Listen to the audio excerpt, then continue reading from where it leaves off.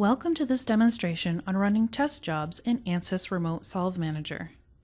I'm going to begin by expanding the local queue, which has the compute server local host assigned to it. When a user submits a job to the local queue from an application such as Workbench, the Solve Manager will send the job to this compute server. To test the compute server configuration, I'm going to right-click on the server name and select Test Server. This runs a test job using the settings provided. The status of the job is reported in the job list view. Currently, if I look at the status column, I can see that the job is running.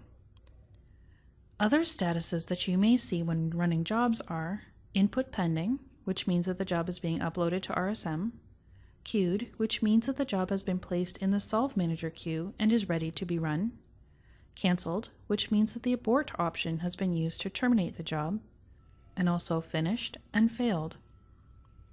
By default, a desktop alert automatically appears when jobs are active. It displays the running, queued, and completed jobs for active Solve Managers. At any time, I can view a detailed log of what is happening with any job by simply clicking on the job in the list view. The log automatically scrolls to the bottom to keep the most recent messages in view. Right-clicking in this window displays a context-sensitive menu that enables me to manage the job log data. For example, I can copy selected text to the clipboard, go to the beginning or the end of the job log, or display line numbering, a timestamp, or debug messages. If a job has finished or failed, I can select Save Job Report to write the job log data to an HTML file on my local system. I can choose to include line numbering, a timestamp, and debug messages if desired. The resulting report can be viewed and shared at any time.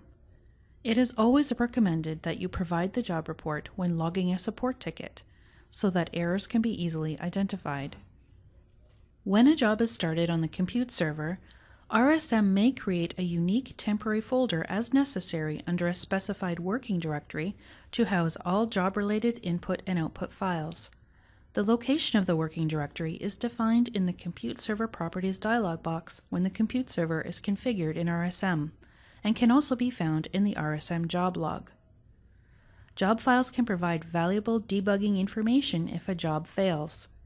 In certain RSM configurations, job files may be deleted from the working directory after a job is run. To prevent this, I can choose to keep job files intact in the working directory. To do this, I'm going to right-click on the server name and select Properties. In the Properties dialog box, I'll click More to reveal more options, then disable the Delete Job Files in Working Directory checkbox. My test has completed successfully. This confirms that jobs can be run on the compute server. Note that I can run a test server job on a remote compute server in a similar way. This concludes the demonstration on running test jobs in RSM.